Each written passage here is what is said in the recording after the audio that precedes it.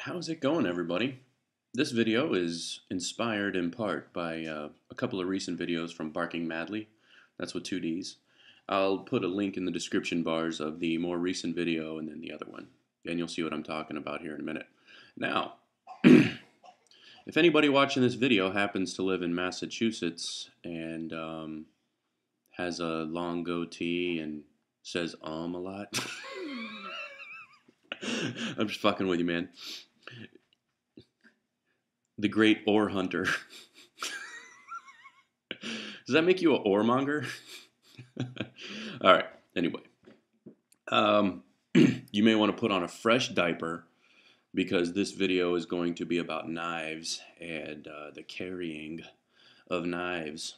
And I know to shall not be infringed, this will rub him the wrong way, and for that I am sorry, and I'm sorry about Massachusetts, and I don't know what to tell you. Now, to Barking Madly and anybody else who's listening, this is something that I've researched somewhat extensively, and Floridians who have a concealed weapons permit need to research this.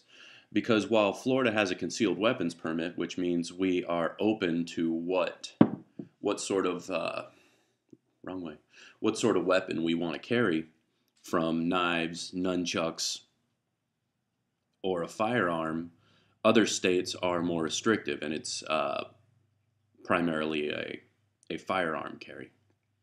An example would sort of be as far as differing knife laws.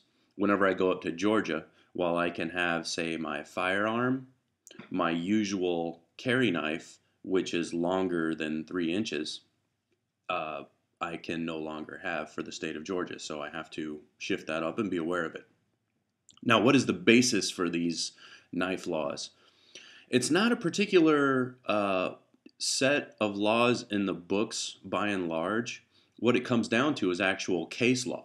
So a person is caught committing a crime, they go to court, and what they are charged with becomes the status quo or common law towards edged weaponry. Now, Barking Madly mentioned that he was looking to take his, I believe your example was a drop point style blade here, and you wanted to back cut the top, and in which case you would make a dagger of sorts, and you were wondering, oh, what the hell's the difference, right? Well, this is, as it sits, is a tool, you know? This is an old Bear Cutlery composite, and it's a tool as it sits. Its primary function is as a tool with a single edge, and you can work it and get in what you need for your cutting tasks. Whenever you back cut, the item transcends tool and actually becomes a weapon. Case law has deemed that the only purpose for a back cut on a blade is for the use of a weapon. Now, does it somehow become a dagger? Yeah, not quite. But you can kind of see, if you think about it, while this is a dual hollow ground dagger here, you can sort of see from a drop point, it seems almost like about half of it. Here's a single hollow ground versus the dual. But this, by no stretch of the imagination, would be something that somebody would consider to be a tool. Yes, it can open boxes, but that's not its design, and when I'm carrying it, that's not its intent. I'm not going to pull this out to open up a letter. This is a Kubotan, which has another function. The nice thing about it is it looks somewhat unassuming. Kubotan's completely legal. However, upon further inspection, you find this Kubotan is actually a stiletto. Purpose of a stiletto dagger, which would be abbreviated stabbing engagements. You can go ahead and get into a lung, and the idea being you take in a person's lung, you puncture their lung, and before somebody can identify the offending condition, they have perished.